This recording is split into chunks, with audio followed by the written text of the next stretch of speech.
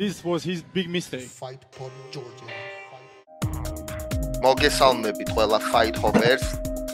დაუბრუნდით ჩვენ, რა თქმა უნდა, გაიხსნა MMA-ის ახალი სეზონი, დაბრუნდა UFC და ჩვენც თქვენთან ვართ მეგრელი ჩინეთში, გურული ამერიკაში, ნოსტალ გიორგი სართანია, რომეო 50 ცენტერაძე, რომი, როგორ ახარ? ახან გამარჯობა მოგესალმებით პირველ რიგში მოსალოდნელად გვაქვს საქმე განახდა ბრძოლების სეზონი პირველი UFC უკვე ისტორიაში შევიდა ჩვენ შოუს ერთ-ერთი ნაწილი იქნება ამ ივენთის განხილვა მაგრამ ახან ჩინეთი და ამერიკა ახსენე ხო არ გინდა გაგახილო ფანჯრიდან და დაგანახო როგორ გამოიყურება ნამდვილი თავისუფალი ქვეყანა თუ ჩინეთში კარგად ხარ რა ვიცი, აბა ნამდვილი თავისუფლება თუ მართლა სადმე არსებობს, ეგ სხვა თემა არის და ფილოსოფიური პოდკასტი დაგჭირდება მაგაზე, მაგრამ რავი, მოკითხვა ამერიკას, საქართველოს ძველი ახალი წელი იყო და ულოცავ ყველას და რა თქმა უნდა, ულოცავ ქართულ ფეხბურთს, ხვიჩა კვარაცხელიას დაბრუნებაც გვეღირს იუვენტუსთან, ვიცი რომ შენ უყურე ჩვენ რა თქმა უნდა MMA-ის გიჟები ვართ, მაგრამ ფეხბურთი მაინც ჩვენში არის ყოველთვის. თან როცა ესეთი დონე არის, მართლა შეიძლება 100 წელში ერთხელ მოვიდეს ესეთი ფეხბურთელი, მე ვფიქრობ, რომ მაგარი დიდი მომავალი აქვს და რავი, მაგრა გამისწორდა და ულოცავ ყველაფერს. კი, ნამდვილად მაგარი ბიჭია ხუჩა და მაგრამ როგორც იქნა ფეხბურთის ყურებას დამაბრუნა ხუჩამ რა.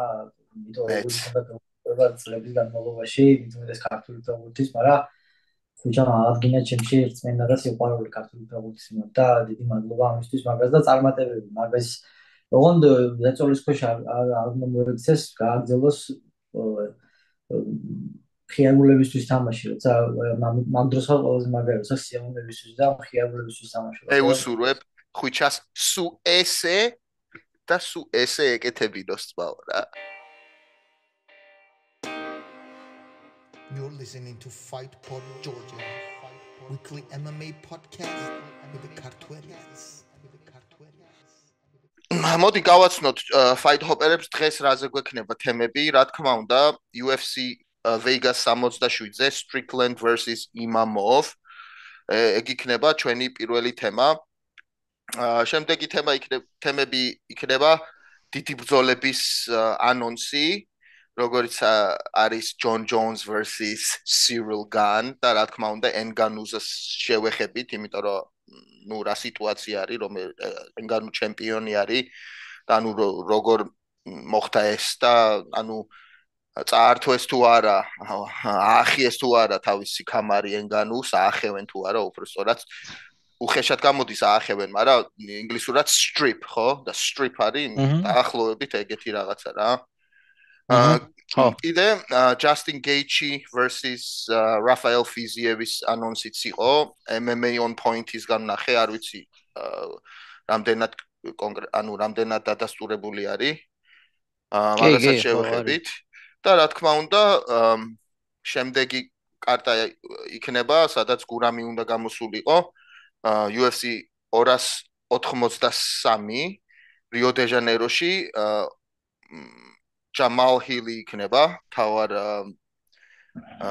კამრის ბრძოლაზე იმასთან გლოვერ თეშერასთან და მეორე კამერზე ბრძოლა იქნება ფიგარედო vs მორენო მაგაზეც ვისაუბრებთ. მოდი დავიწყოთ UFC Vegas 67-დან Strickland vs Imavov. Strickland-მა დაამარცხა უდავო გადაწყვეტილებით Imavovi 5 რაუნდიან ძირითადად ბოქსის ომში, მაგრამ აჩვენა მართლა ის რას უიძახის ხოლმე Strickland-ი, რომ შეიძლება ჭიდაუბად შეურიოს ასპექტები ნამდვილად აჩვენა და ჩემი აზრით პასუხის თითქმის არ ქონდა Imavovs და საკმაოდ დამაჯერებლად იპოვა ეს გამარჯვება Sean Strickland-მა და იმასაც ვახსენებ, რომ პირველი ადამიანი არის UFC-ში, ვინც main event-ი ბოლო წლის და ახალი წლის main event-ი ჩაატარა. ანუ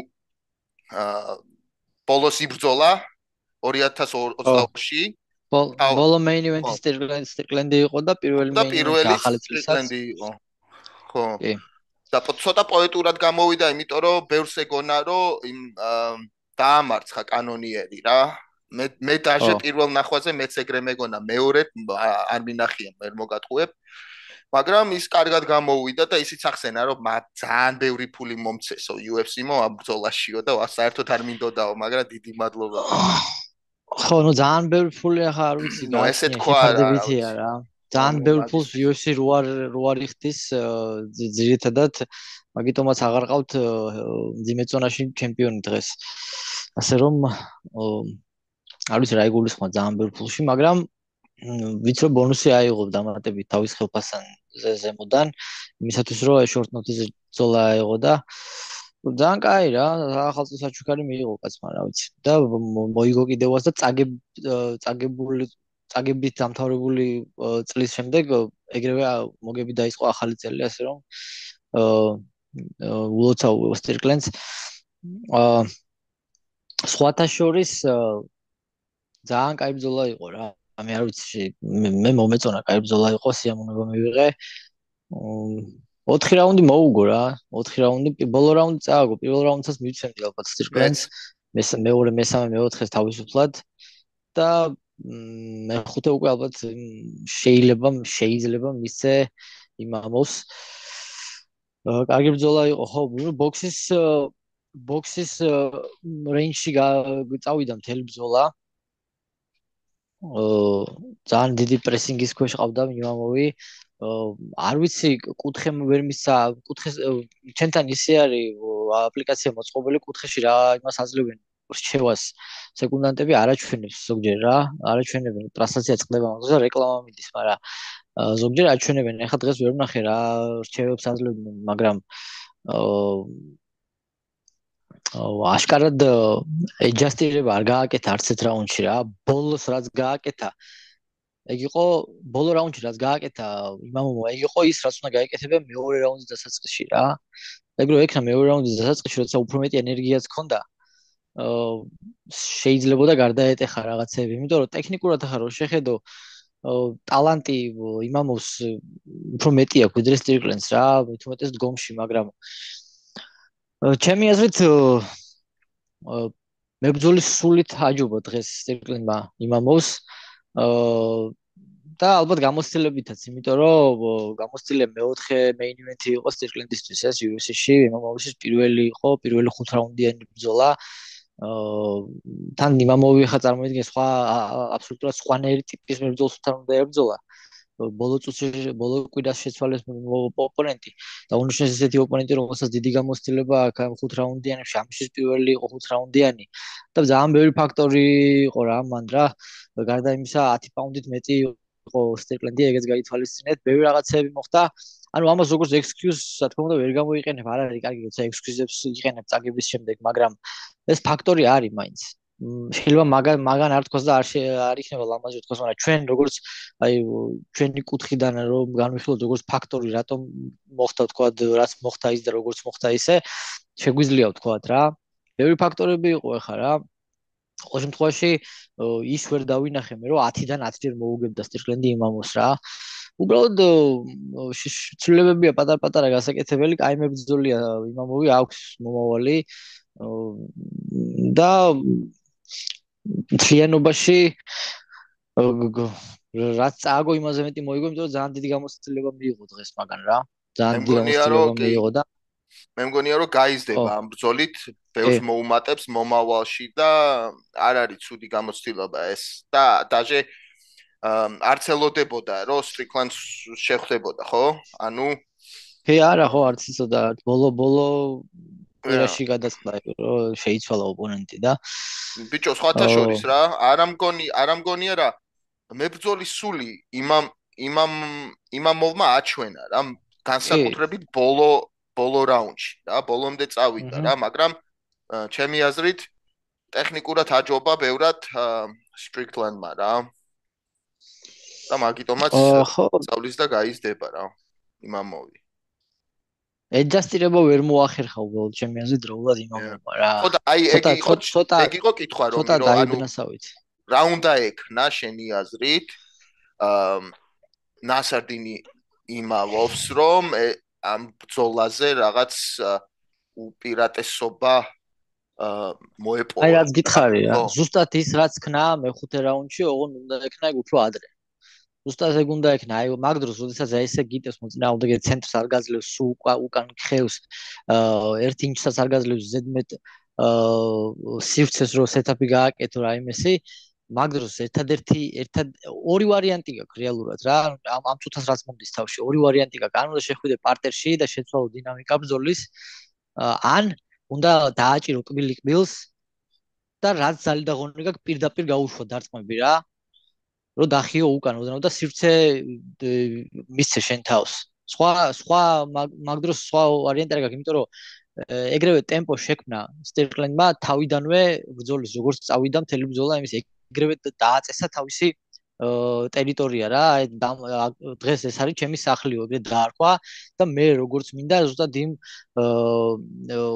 რეინჯში ვიბრძოლებთო და მეხუთე რაუნდამდე ვერ რაღაცნაირად ვერ ისაქნა მიმამომა ისე რომ აი ეს დინამიკა და ეს მიმდინარეობა ბრძოლის შეეცვალა რა.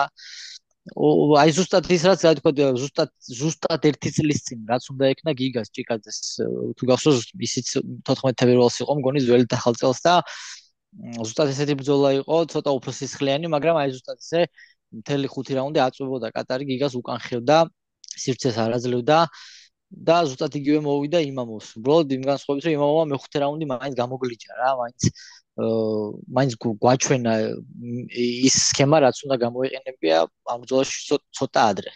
მოდი shout out გიგა გუდაური 2.0 ასპენ მაგარი ski trip იყო მოკითხვა შენ და მგონი პარტერში უპირატესობა არც ექნებოდა ჩემი აზრით რა.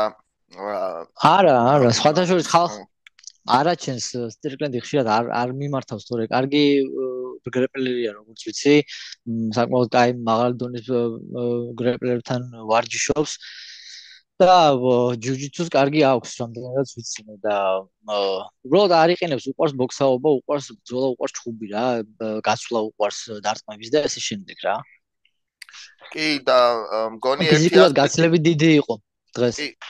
კი რა თქმა უნდა ეთყობოდა და ერთი ასპექტი რაც იმავობს გონი უკეთესი ქონდა იყო ფეხები რა მაგრამ ვერ იტყვი რომ დიდი იმპაქტი შექმნა რა ფეხებით მაგრამ რა ვიცი ახლა თუ ხო ანუ დისტანცია ხო ხო და ნუ ვერ გამოიყენა დღეს მაგრამ რავი წარმატებები ორივეს ვიცით რომ Strickland-ი რომასთან ვარჯიშობს და რა ვიცი teammate-ი არის და იგივე წონაში არიან და ნუ მოკლედ არის მომენტი ბრძოლაში რა არის დგება მომენტი ბრძოლაში როდესაც ტექნიკით უბრალოდ ტექნიკა უბრალოდ წუწამიერად მაინც უნდა დაივიწყო და უნდა გახდე ხეცი ნადირი უბრალოდ უნდა უპასუხო რაღაცით უნდა ისროლო რაღაცა რომ დახიო მოწინააღმდეგე უკან რა რომ ვეღარ წამოვიდეს ესე თამამად წინ ანუ შენი თქმა გინდა რომ უნდა იყო რომი ცენტერაძე როცა ბრუკლინში პროპკაში არის გაჭედილი ხო ხო დაახლოებით ხო დაახლოებით ეგრე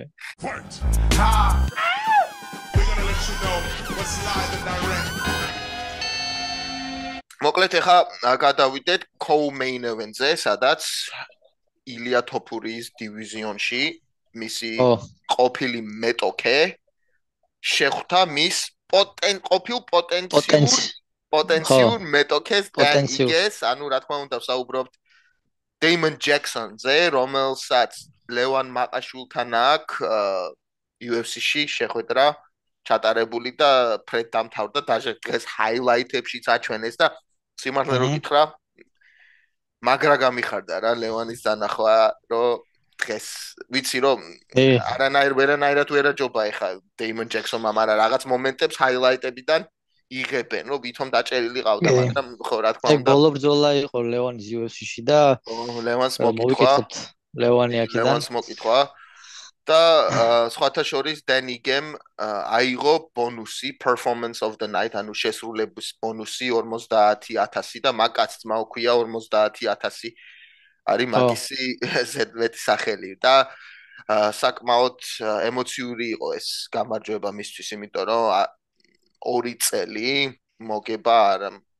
მქონდა რა მოპოვებული და მართლა ემოციური იყო და ინტერვიუს ძალიან ემოციური ქონდა კი და შემძრა მეც თქმა უნდა არ შეიძლება ადამიანი იყო და სულ გეზღებოდეს ადამიანი და მტრად მიიჩნევდე როცა ესე გულიდან ამონანთხევს ლაპარაკობს თუმცა ესეთი ბრძოლის შემდეგ შეგზრავს და იმოქმედებს რა ემოციურად რა თქმა უნდა და მეც დარწმუნებული ვარ რომ ილიამ რო ნახა ეს ბრძოლა არანაირი რაღაცის არ ქონდა პირიქით რომ რაღაც ალბათ შეაქოდა რაღაც how to say like show compassion or some kind of thing maybe რა ნაგზნობა ხო ნაგზნობა რა იმიტომ რომ მებრძოლეები არიან და ნუ რა თქმა უნდა ყველას ეს რაც ხდება ეხა ის დანარჩენი შოუა ყველაფერი და თამაშია ერთმანეთის გონებაზე თორე რა თქმა უნდა ეხა ყველა ადამიანები ვართ და ყველას გვესმის რა არის გაჭირვება დეპრესია ამერიკიდან ამოსვლა მაგით მინიჭებული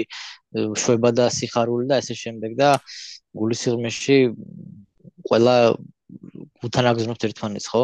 კი და სხვათა შორის რა Damon Jackson's ეს წაგება ილიასთან და ეხლა Dan Ige-სთან არის სასტიკი ნოკაუტები რა ორივე სასტიკი რა თქმა უნდა ილიამ ეს მოახერხა პირველივე რაუნდში და უფრო სასტიკი იყო ჩემი აზრით მაგრამ Dan Ige-მაც დაახლოებით ეგეთი შეასრულა რა უფრო გვიან მეორე რაუნდში განსხვავება რა იყო? ნუ ეხა განსხვავებები ბევრი იყო. ილია ტანზე მივიდა უფრო ეფექტურად, მაგრამ იგეც ახერხებდა მაგას მგონი. ნასწავლები ექნება ეგ ბრძოლა უეჭველი იგეს, მაგრამ იგეს სტილი თვითონ ეგ არის რა, თვითონ ხელებით ეგეთი მებრძოლი ხო და უბრალოდ აი თვითონ ეს ნოკაუტის განსხვავება რა იყო რა, რომ ორივეს ქონდა ესა ნოკაუტი, არავითარი ტექნიკური ნოკაუტი რა. ანუ არა ხო. უკაცრავად სუფთა ნოკაუტი. ხო, სუფთა რა. ეხა უნდა მეთქვა პოლნი რაღაც რუსულზე გადავდიოდი რა ჯიგარი ხარ და სუფთა. ხო, სუფთა რა და უბრალოდ ეს Dan Ige ხო ჰავაიელი არის მგონი. ეგ არ ვიცი. ხო, რა მგონი ჰავაიენ არის იგე და მოკლედ ეგ იყო აი highlight walk off finish რა walk off knockout და მე მინდა რომ დღეს მე და შენ აი ეს walk off knockouts ქართულად რამენაირად სახელი უწოდოთ რა ქართულად რა ანუ walk off knockout რა არის აბა ახსენით მომასკაფიცებ ქართულად დაარტყი და გასრიალდი გასრიალდი არა გასრიალდი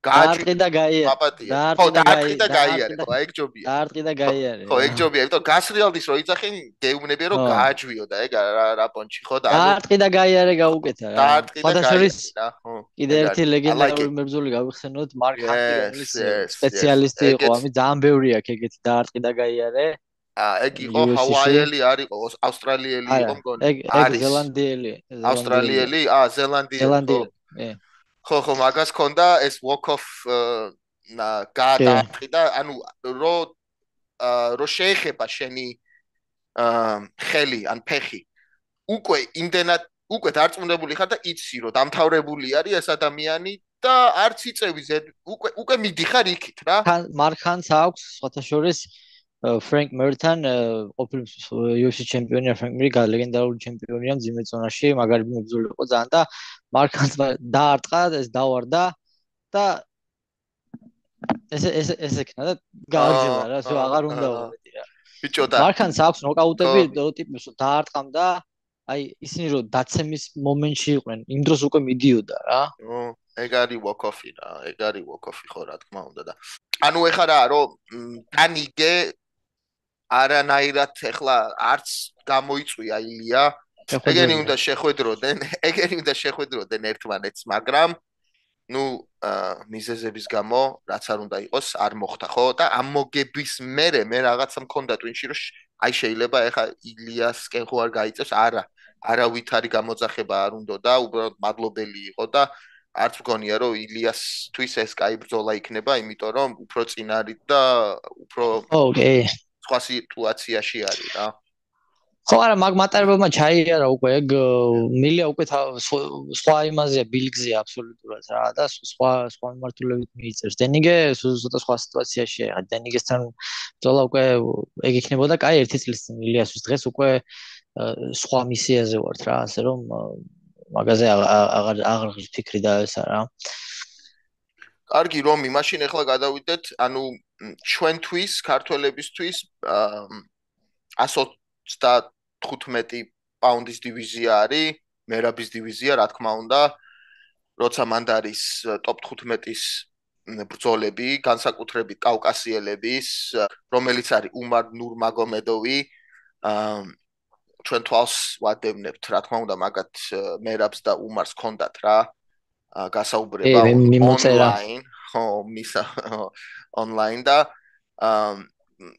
დაჟე მერაბს ბარსელოსთანაც ქონდა პოტენციური ბრძოლის ჩანიშვნა თუ შეიძლება არ იყო დაწერილი ქაღალდზე მაგრამ იყო რაღაც ესეთი საუბარი და საინტერესო ბრძოლა იყო ჩვენთვის რა მაგრამ აი უმარმა აჩვენა რა ვიცი თავისი დონე რაც არის საერთოდ არ იხმარა ჭიდაობა არ საინტერესებდა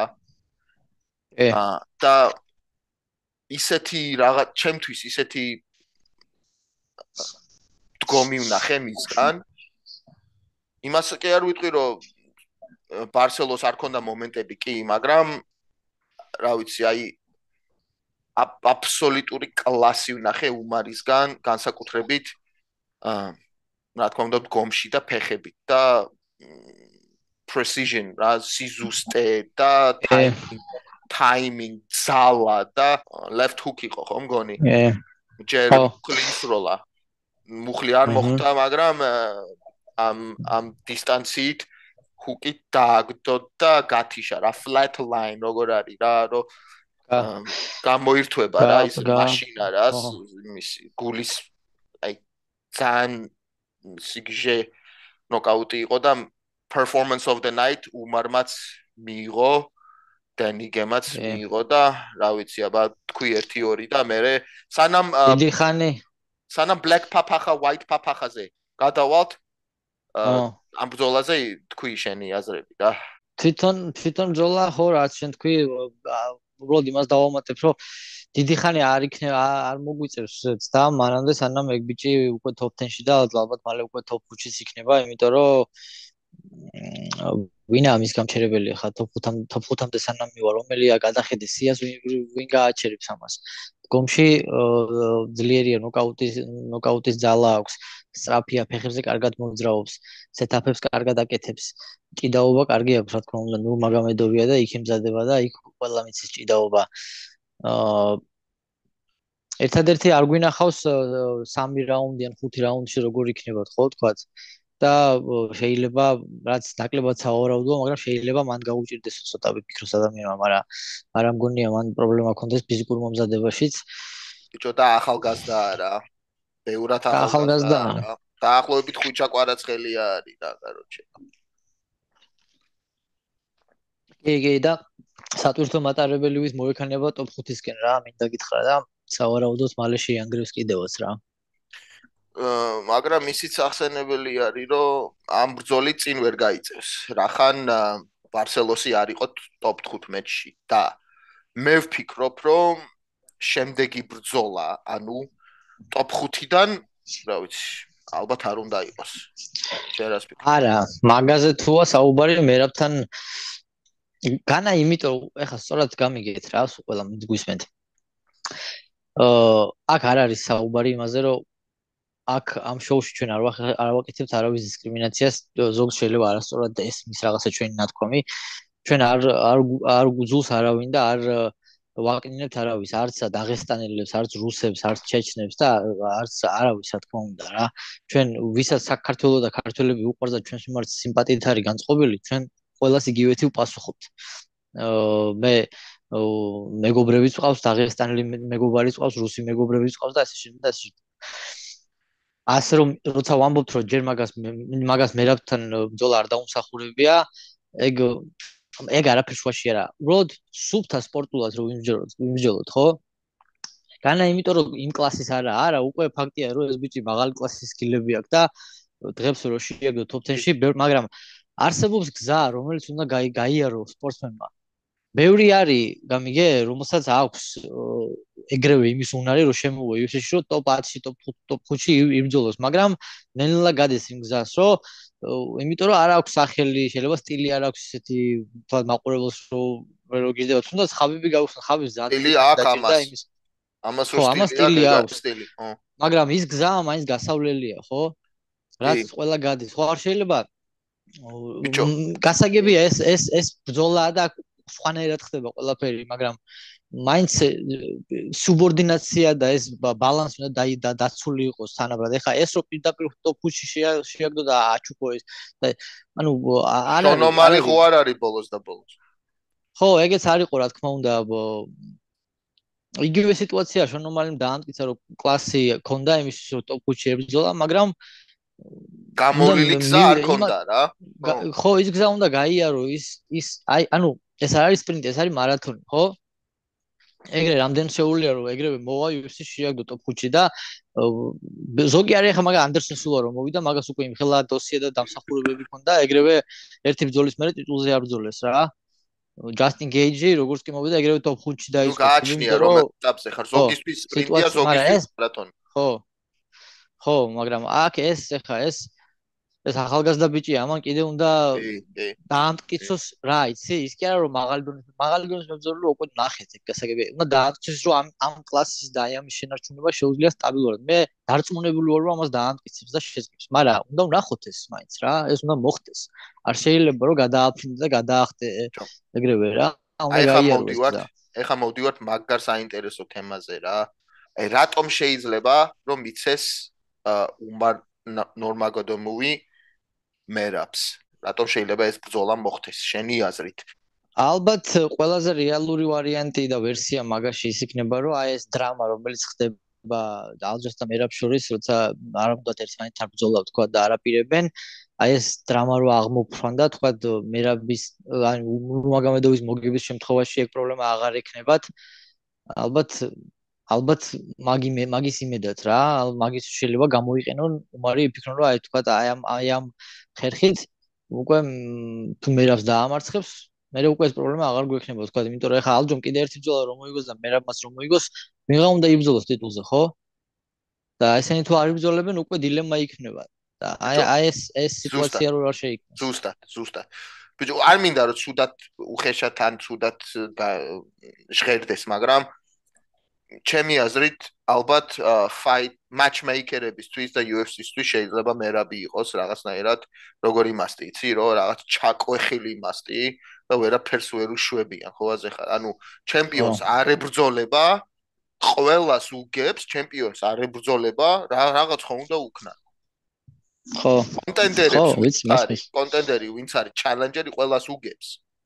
ჩემპიონს არ ებრძოლება და ზის, ხო, იმ ადგილას აი რა უნდა უკნან, აი იცი რომ დეინა ვაითისთვის შეიძლება ეს კარგი ბიზნესი არ იყოს, ხო? ხო, ნუ რთულ სიტუაციაშია UFC-ც მერაბთან მიმართებაში და თვითონ მერაბიც უხერხულ სიტუაციაშია, ახლა გაჭედილი და ეხლა ბოლო მართლა რომ მოხდეს ეს ბრძოლა, მე არ მინდა რა თქმა უნდა, იმიტომ რომ მინდა რომ მერაბმა კამერისთვის იბრძოლოს რა, მაგრამ რომ მოხდეს ეგ ბრძოლა, წარმოიდგინე ამას რა ამბავი მოყვება და რამხელა ჰაიპი იქნება ჩვენს მხარეს რა. ეხლა ამერიკელებს ვერ მოთხოვები გაიგონ და გაიზიარონ ის ენთუზიაზმი თქვა, რაც ჩვენ გვექნება, მაგრამ ჩვენს მხარეს რა ამბავი იქნება, წარმოიდგინე რა. მაგრამ რავი, იმედია სხვანაირად წავა სიტუაცია, სხვანაირად გადაწყდება ყველაფერი და იმედია top 5-ში ვინც არის უკვე განთესილი, იმასთან მოუწევს მერაბს ბრძოლა და მე კამარზე რა ნახოთ. უბრალოდ დასანანია რა, წლები გადის და მერაბი როგორ ფორმაშია და წელიწადში ერთხელ ბრძოლობს ხოლმე, ანუ ორჯერ წარმოიდგინე რა.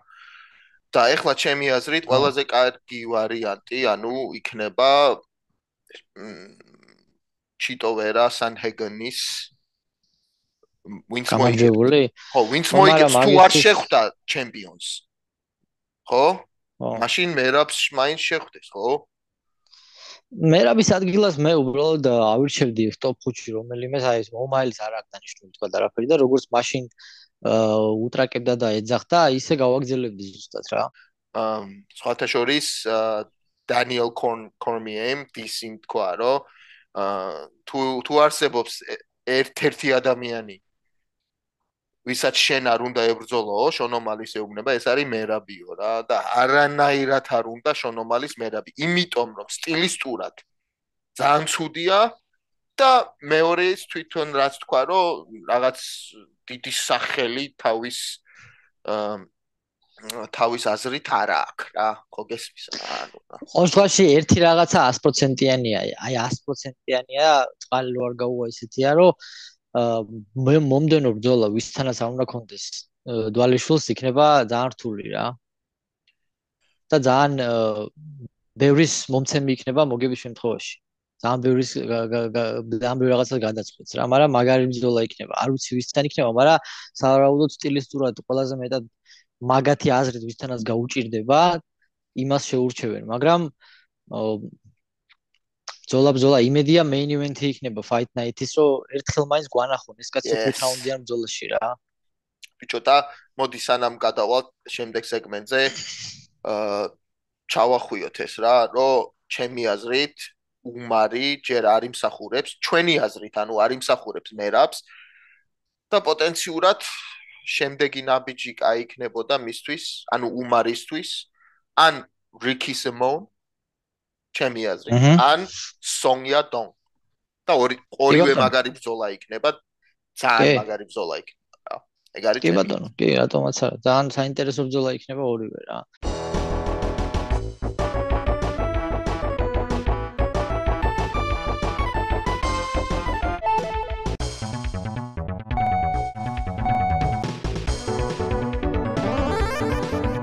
რომი, მოდი გადავიდეთ დიდი ბრძოლის ანონსებზე. ჯონ ჯოუნსი როგორც იქნა დაბრუნდა heavyweight-ში, ანუ ყველაზე მძიმე კატეგორიაში პირველად. როგორც იქნა დაბრუნდა კი არა, ბრუნდება, ჯერჯერობით ბრუნდება. დაბრუნდა იქნება რომ იბრძოლებს მაშინ, რომ გამოვა საბრძოლველად. ანუ როგორც მინიმუმ fight weeks-ზე რომ ნახავთ პრეს კონფერენციაზე. Good point, მაგრამ ჯონ ჯოუნსმა არ იცის ხოლმე ისა pull out-ები რა, ანუ გონი არ იცი რაც ჯონ ჯოუნსმა pull out-ები არ იცის არა, მაგრამ თუ დაენიშნა ერთხელ აქ ისეთი რაღაცა განაკეთები, მაგის გამო მთელი ივენთი გააკენსელეს რა. დენ ჰენდერსონთან დაებრძოლა, ტიტული დაეცვა და დენ ჰენდერსონმა მიიღო ტრავმა. ნომრიანი UFC იყო, ყველაფერი მზადაა მთელი კარდი და ჩელსონმა თქვა მე ვეჭუბებიო რა და ჯონ ჯოუნსის ტრენერმა გრეგ ჯენსონმა ურჩიაჯეს რომ არა იყო ბრძოლა. რა არ უთხრეს როგორ შესთავაზეს როგორ ეხვეწეს და ნუ ვარ თქვა main event-ი არ იყო ფაქტიურად და ჩაიშალა, იმიტომ რომ ჯონ ჯოუნსი შემცვლელ მებრძოლს რა თქმა უნდა აქვს ამის უფლება, სული უფლება ქონდა მისი და დენა რა თქმა უნდა გაცოფებული, გაცხარებული გამოვარდა პრეს კონფერენციაზე, დააგინა ჯონ ჯოუნსის ტრენერს sports killer ეძახათ, შემიძლია დაგუგლო და ნახო. Greg Jensen is a fucking sports killer. როყვირის დენა რა. დენა რო ბრაზდება მაგარს გადაუხმო მაგ მომენტებზე და თელი ივენთი გააკენსელეს რა, იზოლებული იყო, რომ გაეუქმებინა თელი ივენთი რა. მოკლედ 4 მარტს UFC 285-ზე არის დანიშნული John Jones versus Cyril Gane for the heavyweight ტიტულზე რა და რას ფიქრობ, ანუ როგორ John Jones ვნახავთ და რა ცვლილებები იქნება ახლა ასვლაზე მისგან და სტილისტურად როგორ ხედავ ამ ბრძოლას Cyril Gane-თან? მე როგორც კი დანიშნეს ეს ბრძოლა, დღეს დილით ვნახე, კი არა, რამოდენიმე საათის წინ ვნახე, მასე გაკრული რო იყო. აი ეს არის ზოგჯერ მომენტები, როცა ნახავ ბრძოლას დანიშნულს ორ ბრძოლას შორის უცებ წარმოგიდგება რატომღაც აი რო 100%-იანი რო ხარ დარწმუნებული, აი ზუსტად აი ესე წავა ეს ბრძოლა. მე უცებ აი ეს დამემართა დღეს, ეგ რო ვნახე აფიშა და რა წარმოვიდგინე, იცი, ჯონ ჯოუნსი როგორც ცდილობს მთელი ბრძოლა გაატაროს პარტერში ჭიდაობაში რა. ანუ შენ დგომში უპირატესობას უეჭველი სირილ განში ხედავ, ხო? მოშ უპირატესობას სირილ განში ხედავ და ჯონ ჯონს თუ ჭკვიანია და ვიცი რომ ძალიან ჭკვიანია როგორც მებრძოლი აუცილებლად გამოვა საჭიდაოც და ისე საჭიდაოდ კი არა ანუ საჭიდაობაში რომ აი ground and pound-ით ან submission-ით ან კონტროლით აი რომ გაანადგუროს და გადაურბინოს აი ეგრე გამოვა რა. ესე მგონია ხო? კი. არ მგონია კარგი იდეა იყოს ჯონისთვის დგომში სირილ განთან შახმატის თამაში რა, იმიტომ რომ გაცილებით რომ მაღალი დონის სტრაიკერია ჩემი აზრით Gane რა. კი, მაგრამ ესე მგონია რომ შორიდან დისტანციაში შეუძლია ჯონ ჯონს კონდეს წარმატება რა, ფეხებით, даже ჯაბით და ფეხებით, რას ფიქრობ? გააჩნია ვისთან რა. ჯონ ჯონსის პრობლემა ბოლოს ის იყო, ბოლო ბრძოლებში ჯონ ჯონსის პრობლემა იყო ну ცოტა мотиваციის ნაკლებობა იყო იგრძნობოდა აშკარად ჯონ ჯონსში. კიდე არ უნდა დაგვაუწყდეს ის რომ ჯონ ჯონს მიუხედავად იმისა რომ ბოლო ბრძოლები ძალიან რთული ქონდა უკვე მაინც მე მგონი ყველა პროცენტულად ყველაზე ანუ ძალიან მაგარი დიფენსია დაცვა აქვს ძალიან მაგარი დგომში რა. ანუ ისიც არა რომ ჯონ ჯონს არა მაგარია სტრაიკინგში კარგია ჯონ ჯონსი და დემიჯს ძალიან ცოტას იღებს რეალურად იშვიათად იღებს და ხელიც არ ხვდება ბევრი. მაგრამ ბოლო ბრძოლებში უკვე განსაკუთრებით ბოლო ბრძოლაში Dominic Reyes ძალიან გაუჭირდა და ყველაზე მეტად კიდე ის გაუჭირდა რომ გადაიყვანა და შეენარჩუნებინა ბრძოლა პარტერში და დარწმუნებული ვარ ეს ბოლო 2 წელი ძალიან ბევრი იმუშავა ჭიდაობაზე ძალიან ბევრი იმუშავა დარწმუნებული ვარ და მე მგონია რომ შეეცდება იმიტომ რომ ჯონ ჯონს კარგად ესმის რამხელა რაუდენ იზრდება რისკი ნოკაუტით წაგების ძიმეწონაში რა ჯერ ნახევრად ძიმეწონაში რამხელა რისკია და ყველა ძლიერად იწყვევინება მაგრამ ძიმეწონაში უკვე ათმაგდება აქ ძიმეწონაში ნებისმიერ მებრძოლს შეუძლია ჯები გაგტიშოს იმიტომ რომ ისეთი ძიმე დარტყმებია რა ასე რომ არ მგონია ჯონმა გარისკოს და სტრაიკინგის თამაში დაიწყო სირილ განთან მით უმეტეს მას მერე რაც ნახეთ სირილ განის სტრაიკინგი ენგანუსაც გაუჭირდა მაგასთან დგომში მაგის წინა ბრძოლა ვისთან იყო არ მახსოვს მაგრამ ძალიან მაგრა ჩაატარა ვისთან მოიგო ენგანუს წინა ბრძოლა გახსოვს იმახსენე რა სირილ განმა ხო fuck me if I remember აი იმასთან რა ქვია Derek Lewis-თან და კიდე იმასთან აი ყანწები კი არა და ხო თუ ივასა ყანწები ხო კი და ნუ რავი მე მგონია რომ ჯონ ჯონსი ძალიან ბევრს იჭიდაოს ნუ შეეცდება რომ იჭიდაოს ამ ბრძოლაში ბიჭო აი ჯონ ჯონსი ხო უეჭველი დაუდგება რა სირილ განს არ არსებობს ჯონ ჯონსის ბრძოლა რომ არ დაუდგეს არავის რა არ არსებობს. ნუ ეხა ეგრე ბრძოლა რო იწყება ყველა რაუნდი ფეხზე დგომი იწყებ და სხვა გზა არ გაქვს. ხოხოს ვერ დაიწყებ თავიდანვე, მაგრამ სხვათა შორის ჯონ ჯონს აქვს გაკეთებული რემპეიჯ ჯექსონს რო ებრძოლებოდა, ტიტულს რო იცავდა, რემპეიჯ ჯექსონს ძალიან ძლიერი დარტყმა ჰქონდა ორივე ხელით რა, ძალიან ბევრი ხალხი ყავდა აი მომსპარი ბრძოლის დროს ისეთი დარტყმა აქვს და ჯონ ჯონს გამოვიდა ხოხვით გამოვიდა საბრძოლოდ. ეგ სულ ეგრე იწყებს ხოლმე რა. ხო. არა, ეგ იყო პირველად, როცა მაგარი. ანუ პირველი, ხო, ეგ სულ საფუძველი გამოდის ხოლმე ორივე ხელი აქ ოქტაგონზე და ეგრე გამოდის რა გორილასავით. ეგ იყო პირველად, მახსოვს ყველა რო ეკითხებოდა მე ბრძოლის მერე რომ ეგ საიდან მოვივიდა ეგ იდეა და ნუ თქვა რომ იმდენად მაგის ხელების გამო თილად რომ დამესყო ბრძოლა, მაგიტო გამოვიდა ეგეთ ხოხვიძე რა და დაჟე მუხლებსაც დებს ხოლმე ესე თავიდან მუხლებსაც ესე დებს ხოლმე ვითომ სტრეჩინგისავით არის და ანუ ეხა ენგანუ რა სიტუაციაში გამოდის ეს თუ ეხლა ეს Gane და ჯონ ჯონსი არ არის interim title ხო interim title თუ არ არის ანუ რას ნიშნავს რომ ენგანუ წავიდა ხო ანუ წეღა რაც ვნახეთ აგერ წერია თეთრით შავზე თუ შავით თეთრზე დენა ვაიტმა განაცხადა, რომ ენგანო აღარ არის UFC-ის მებრძოლი, თავისუფალი აგენტია და ჩამოართვეს UFC-ის კამარი და აწი შეუძლია ვისთანაც უნდა იმასთან ხვალიდანვე დაიწყოს მოლაპარაკება, რომელ ორგანიზაციასთანაც უნდაო, რა სპორტშიც უნდაო და თან ისიც დაასძინა და დაამატა, რომ ეს შეთავაზება, რასაც თავაზობდით ახალს რო აეღო, UFC-ის ისტორიაში ყველაზე მაღალანაზღაურებადი UFC-ის ჩემპიონი იქნებოდაო ძიმეწონების ისტორიაშიო რა. და მოდი აქედან დავიწყებ მე, აი, უცებ ვიტყვი, მოკლედ და ლაკონურად ვიტყვი. აი ის რომ დენა ამბობს, რომ ეს შეთავაზება რომ მიეღო ყველაზე მაშინ ძიმეწონაში ყველაზე მაღალანაზღაურებადი ჩემპიონი იქნებოდა ისტორიაშიო. ბოდიში, მაგრამ უბრალოდ ამჯერა. ამჯერა დენა სიტყვის უბრალოდ. სხვას რაც შეეხება ეგრე რომც იყოს და მე რო ვწდებოდე და დასაჯერებელიც რო იყოს ეგ. ფრენსის ნგანომ არაერთხელ გამოხატა თავისი მიზეზი, რატომაც უნდა UFC-ს დატოვება.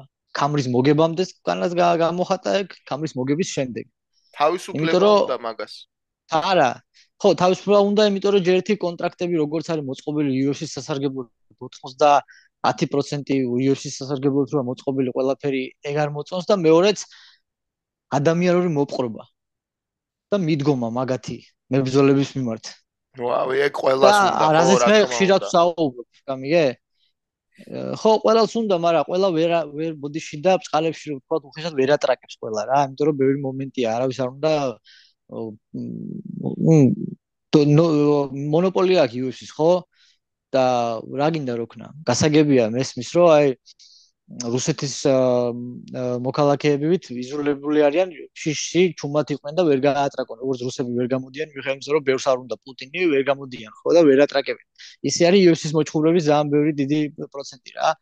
უკმაყოფილოა, ბევრი რაღაც არ მოწონთ, ის არ მე ისეთი ისტორიების ჯო სილვაზე UFC-ის წინა მეჩმექერზე თავზე აჯვავდა ბოდიში და მებრძოლებს რა, მაგრამ ხმას ვერ იღებდნენ რა. გრეიმ მეინარდი ამ ხელად მაღალი დონის მებრძოლი ბრძოლა დამთავრდა, ბრძოლიდან გამოდის ტიპი, ბრძოლიდან გამოდის ნაჩხუბარი კაცი, გაოფლილი, გასისხლენებული, გამოდის ამ ჭიქლის გამოსულია, მინდა გალიიდან და ეს პოლკაცა ისა ჯო სილვა ხვდება გალიასთან და ეუბნება ეს რა კვერცხობა ჩხუბი ჩაატარეო, იმენა იმას ვარ გაღირსებო რა, უფრო მეტ ფულსო UFC-ში მე თვითონ ვიზრუნებო იმაზე, რომ შენ ამაზე მეტი ფული არ აიღო UFC-ში რა. და მე უცებ ჯო როგანი გაეწრო მიკროფონით, იმინა რას ფიქრობ ამაზეო. ბევრია ეგეთი რაღაცა UFC-ში ხდება, ეგეთი რაღაცა ეგ არ ახალია, ეგ არ არის გასაკვირი და მიჭირს ძალიან დაჯერება ბევრი რაღაცების, რასაც დენა ამბობს, მით უმეტეს რო შეხედო სხვა საკითხებიდან რაღაც არ ჯდება ლოგიკურად ერთმანეთში ბევრი რაღაცა რა. მაგრამ მე ფლიანობაში რო ვთქვა, მე ძალიან მეწყინა ენგანოს წასვლა, იმიტომ რომ მინდოდა მაგის UFC-ში ნახვა და საუკეთესო მებრძოლებთან მაგისი ნახვა. არ ამგონია UFC-ში კი არა, საერთოდ MMA-ში დარჩეს ენგანო, იმიტომ წავიდა UFC-დან რომ ბოქსაობა უნდა. იმიტომ რომ ბოქსში შენი პრომოუტერი ყავს, შენი თავის პრომოუტერი ხარ ფაქტიურად შენ და უფრო მეტი დიდი ნაჭერი გერგება ნამსხვრისგან ვიდრე UFC-ში რა. უფრო შენ აკონტროლებს შენს იმას, მაგრამ ეგეც არ არის თლად კარგი, იმიტომ რომ ქაოსია მაგის გამო ბოქსში. ბოქსში უკვე ყველას თავისი იმის კონტროლი უწევს, ყველა თავისთვის ატრაკებს და შემდეგ უკვე ორგანიზებულობა ირღვევა ამიდან. UFC-ში რა არის კარგი ის, რომ ორგანიზებულობა აქვს მაღალ დონეზე ძალიან UFC-ს, მაგრამ იმდენად ცოტა კონტროლი აქვს ამის გამო თვითონ მებრძოლს თავისი კარიერის, რომ ძალიან ბევრი რჩება ხახამშრალი და ჯიბე გაფხიკილი კარიერის ბოლოს და უწევს კარდიო კიკბოქსინგის კლასების ჩატარება 40 წლის ასაკში რომ დაამთავრებენ კარიერას UFC-ში. ასე რომ ორივე მხრიდან რთული მომენტია, ესე ადვილად ვერ გადაწყვეტა. ვიღაც გენიოსი რომ გამოხდება და იტყვის რომ მე მაგ ესე ვქნათ და ყველაფერი აი ეგრეც არ არის. რთულია ეგ დიდი პრობლემაა, მაგრამ ამას დრო ჭირდება და რაღაცები შეიცვლება ალბათ და დაბალანსდება უფრო რა. ნუ მოკლედ ეს არის მარცხი ჩემი აზრით UFC-ს მარცხი და არა ენგანოს მარცხი რა. აქტიური heavyweight ჩემპიონი დაკარგეს. ეგ უფრო ჩვენი მარცხია უფრო ფანების. ჩემი აზრით ფანებს წაგვერთვა ეგ შანსი რომ ენგანო კიდე გვენახა ბევრჯერ ოქტაგონში, იმიტომ რომ UFC-ს ვერ დაამარცხებ. UFC-ს დღესდღეობით ყოველ შემთხვევაში UFC-ს დამარცხება რაღაცაში ძალიან რთულია, იმიტომ რომ მანქანა იმდენად კარგად არის დაზეთილი და იმდენად მაგრად მუშაობს კიდე დიდი ხანი დაჭირდება UFC-ს დაამარცხოს რა. უბრალოდ როგორც ესეთი ერთკვირიანი ვადისთვის რაღაც headline-ი არის უარყოფითი UFC-ში, როცა ტოვებს საუკეთესო მძიმე წონოსანი რა. არ არის კარგი რა თქმა უნდა, მაგრამ თლიანობაში UFC-ს არაფერი შეიძლება თლიანად UFC არ დაინგრეს მაგაზე ხო ბაზარი არ არის, მაგრამ ეს არის არა კაცო, არ არის რა მოგებიანი ხო არა გასაგებია ერთი ერთ კვირაში გაივლებს დაავიწყდება ყველას ეს მოგებიანი ხელი არ არის რა ხო იმიტომ რომ ერთ კვირაში UFC-ს ძალიან დიდი ივენთი აქვს რიო-დე-ჟანეიროში ეს ივენთი იმხელა იქნება და იმხელა ხმაურს გამოიწვევს ორი კამარი მაგარი მებრძოლები მაგარი ივენთი ბრაზილიელი ფანები გიჟები და ვიღას ემახსოვრება უკვე Ngannou ხო ერთ კვირაში აღარავის აღარ ემახსოვრება მე გაახსენებს თავს უკვე სადღაც მოვაწერს ხელს მე და მე უკვე UFC-ს აი ეს ამბავი უკვე აღარ ემახსოვრება არავის ეგრე მოხდება რა ну ნახავთ ეხლა ზუსტად არ ვიცით ჯერ რა მოხდება მაგრამ ესე ჩანს ჯერჯერობით რაც ვნახეთ Welcome to New York, New York.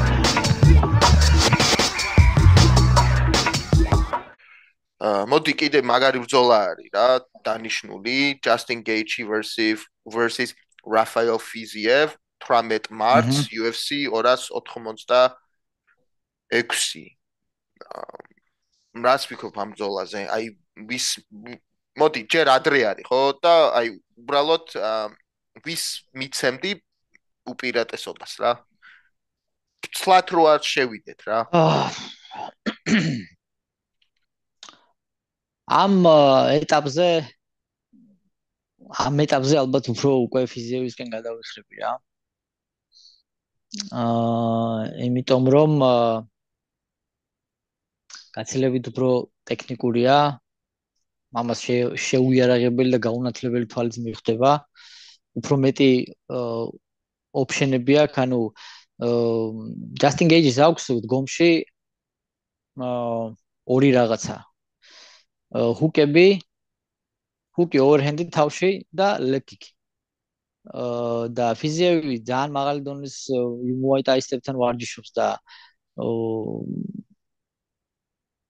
გარდა ამისა მუვმენტიც გაცილებით უკეთესი აქვს ახლა რა თავს ამოძრავებს ძალიან კარგად, ფეხებზე კარგად დგას.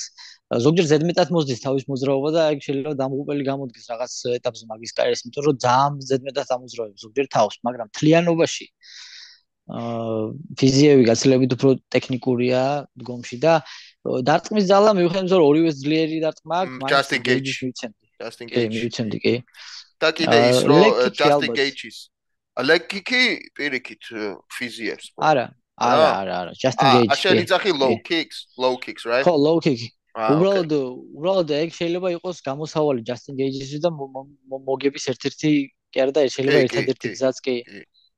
მიუხედავად იმისა, რომ Muay Thai-ში კარგად გასწავლიან ჩეკი როგორ გააკეთო leg kick-ის, MMA-ში ცოტა მაინც რთულია რა. ეხლა მათემატიკას როცა Justin Gaethje როგორც ურტყამს და იყენებს ამ თავის დარტყმას და როგორ კუთხესაც ჭრის, ძალიან რთულია დაბლოკო რა. ამიტომ ეგ იქნება პრობლემა ჩემი აზრით ფიზიევისთვის, რომ აი თან 1-2 კარგად თუ გაუტარა ფეხში თავიდან, მე უკვე ეს ფეხის წერებზე მოძრაობა და მუვმენტი და ფუტვორკი ცოტა შეიძლება გაუფუშდეს და გაუჭირდეს ფიზიევს, მაგრამ შეიძლება მაგამდე არც მივიდეს საქმე რა.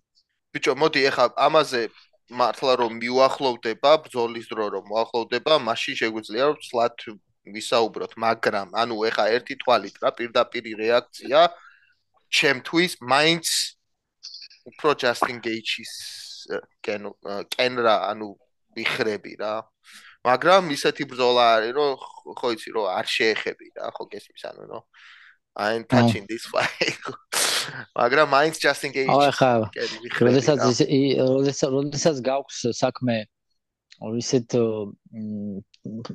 კაი გაგებით ხეთთან როგორც Justin Gaethje, აი ყველაფერი შეიძლება მოხდეს. ადამიანი იღვიძებს, იძინებს, ცხოვრობს იმისთვის, რომ გავიდეს და ყოველ ორ თვეში, სამ თვეში ერთხელ ძალადობა გვაჩუქოს რა, ფანებს.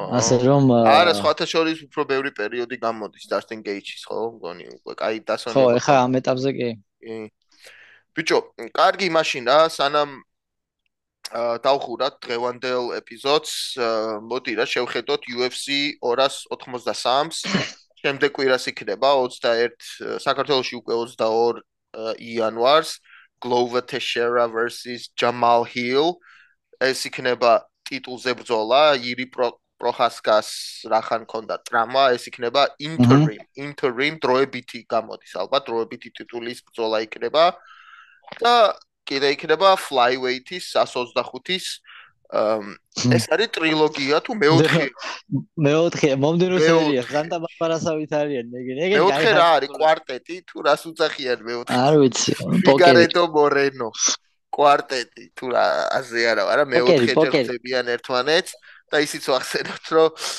ამ კარტაზე უნდა ყოფილიყო გურამი და ეხლა კი უკვე ვიცით რაში იყო საქმე გურამს ქონდა staph infection იმაზე იდაყზე ხო გონი მეც მაგაზე რო შეხედავ staph infection როგორ რაღაც ეს რო შეხედავ მოწუკი გეგონება რა მაგრამ თუ არ მიხედე დროზე გეუბნები ხსნება ხო რაღაც იხსნება და იშლება და შედის ორგანიზმში წამლავს ყველაფერს Ken Randleman-ი რომელიც იყო UFC-ის ჩემპიონი ძიმოსაში რო შეხედავ Randleman he was like UFC before UFC 20 ხო რაღაც UFC 20 ახალი დაწყებული მოჭიდავე იყო ხო აი ჯერ რო შეხედავ ტიპი ხო მახსოვს რო შეხედავ აი ეს რამ უნდა მოკლას ვიფიქრებდი რო შეხედავდი ისეთი ჯანზე იყო მაგრამ სტაფის ინფექციამ დაანგრია კაცი მოკლა რა ბოლოს გულზე გადავიდა გულის შეტევით მოკდა იმიტომ რომ სტეფი ანუ მარჯვენა მხარეს დაეწყო აი საშინელება ის სურათები რომ ნახოთ მე ნანახი მაქვს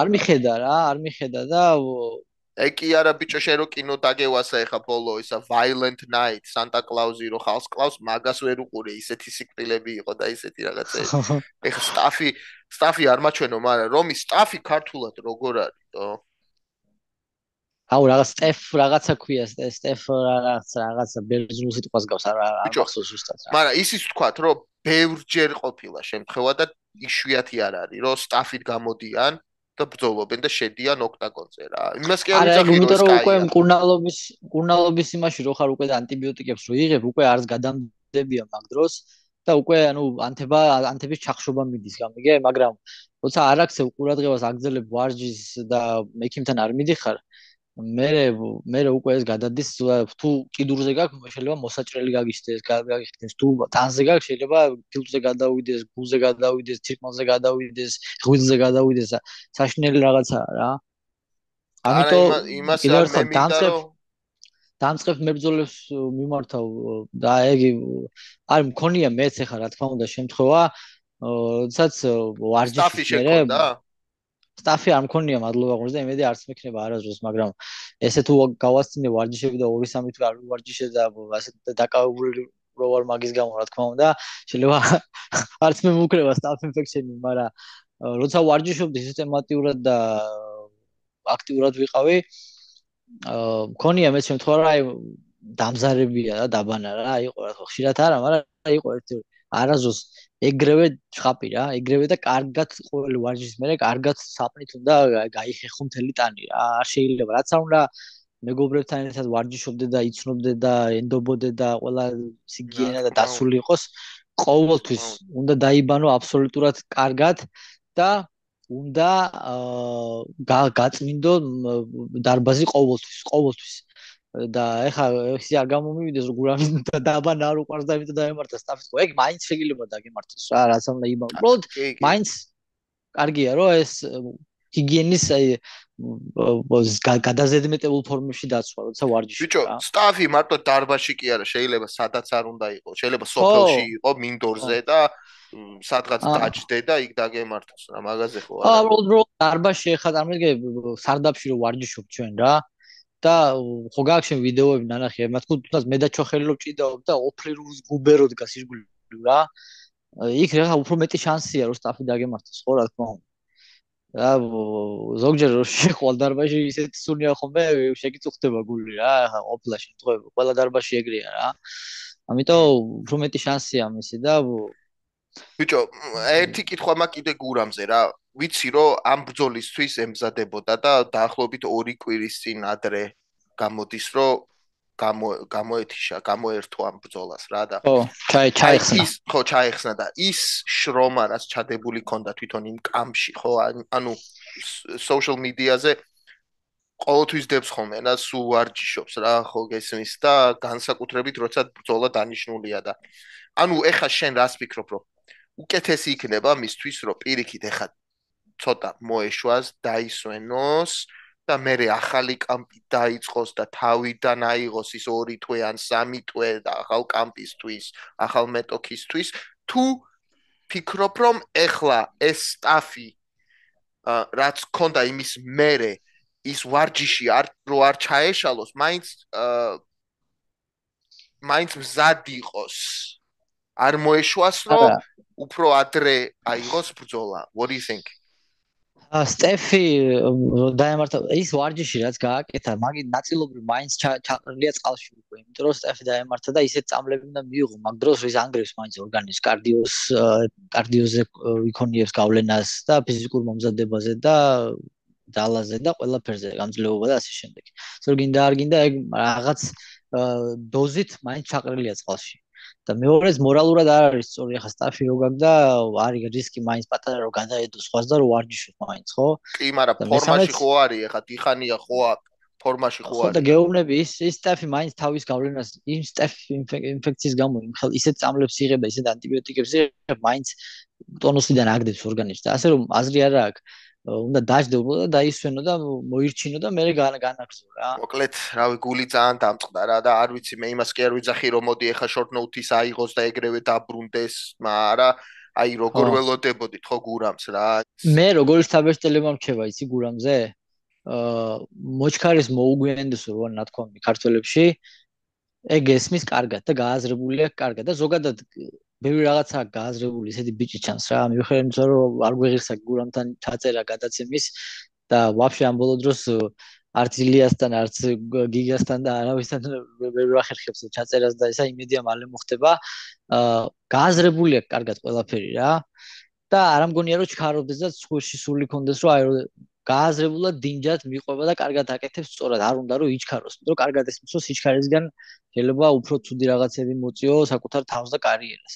ასე რომ არ ამგონია მაგის საშუალება იყოს, მე მგონი გურამი ზუსტად ისე გააკეთებს ყველაფერს, როგორც საჭიროა, იმდენი ხანი დაისვენებს, როგორც საჭიროა და მაშინ დაიწყებს ვარჯიშს ზუსტად როცა იქნება ამისი სწორი დრო. ეხაც ვარჯიშობს რა, ალბათ აი ეხალაც. ჩვენ საუბრის დროს. შეიძლება მორჩენილი აქვს უკვე ახლა მაგის მერე გავიდა უკვე. კი. ბიჭო და მოკლედ ბოლო შეგიძლია ირბინო რა. Yeah man, for real. და ჩვენ ქონდა გამოკითხვა ჩვენ Instagram-ის social media-ზე ესეთი story ქონდა რომ ანუ fight hopper-ებს ყველას დიდი მადლობა ყურადღებისთვის, გამოწერისთვის, ლაიქებისთვის, გაზიარებისთვის და ესეთი გამოკითხვა დავსვით რომ ანუ ვის რომელ მებრძოლს ისურვებდით შემდეგ ეპიზოდზეო და ეხლა გურამზე ვსაუბრობდით და უპირატესობას ქონდა მართლა გურამი და ილია თოფურია რა. კიდე იყო ბევრი რა თქმა უნდა, ყველა იყო, რომანიც იყო, ზიკოც იყო, ლაზეშვილიც იყო. ნუ გამოხმიანება ისეთი ბევრი არ იყო 100-ით, მაგრამ ერთი 20-ით იყო რა და ძირითადად გურამს ისურვებდნენ რა და მეც მაგრამ მინდა ვიცი შენც და უღრმესი მადლობა ყველას ყურადღებისთვის. მე და რომი ორივე მადლობლები ვართ რომ ესე აქტიურად ხართ ჩვენთან კონტაქტში, რა თქმა უნდა, ჩვენ სპონსორს, ჩვენ დიზაინერს, ჩვენი ლოგოების, ჩვენი კანალის აფიშების დიზაინერს getzadze.g's უღრმესი მადლობა. ჩვენ არ ვსვამთ shopper hoppers, but we are the fight hoppers. კიდე რა უნდა ვთქვა? პოეტი ხარ, ლირიკოსი. კიდე რა უნდა ვთქვათ, რომი არ დაგვავიწყდეს რამე ყველას უღრმესი მადლობა და რა უნდა ვთქვათ და გადააზიარეთ ჩვენი ვიდეოები, გამოიწერეთ ჩვენი ვიდეოები, რომ უფრო ფართო მასზე გავიდე. ამ ბოლო დროს კომენტარებში ნახე ესეთი კომენტარები, რა კაი გადაცემა ვიპოვე, სად იყავით ამდენი ხანი, რატო არ ვიცოდით თქვენ შესახებ და არის ხალხი, ვისაც დაინტერესებდა ჩვენი კონტენტი, უბრალოდ არიციან რომ ჩვენ ვარსებობთ რა. ნელ-ნელა ჯონ ჯონსივით ბობღვით ვიდივართ ჯონ ჯონსი მაგათთანაც. არ ვიცი, მაგრამ მაგრამ მართლა ულმესი მადლობა. უფრო სწრაფად რომ გავეცნოთ ამ ხალხს და ადამიანებს შეაინტერესებს ეს გადაცემები, იგივე მტკივნეული შოუს მაყურებლები და დარწმუნებული ვარ ძალიან ბევრია, ვისაც ძალიან დაინტერესებდა და ეს იამუნებდა თქვათ ჩვენი მოსმენა და ჩვენი ყურება რო იცოდეს რომ არსებობს, მაგრამ უბრალოდ არიციან რომ ჩვენ გვაქვს გადაცემა ამდენი წელია უკვე რა.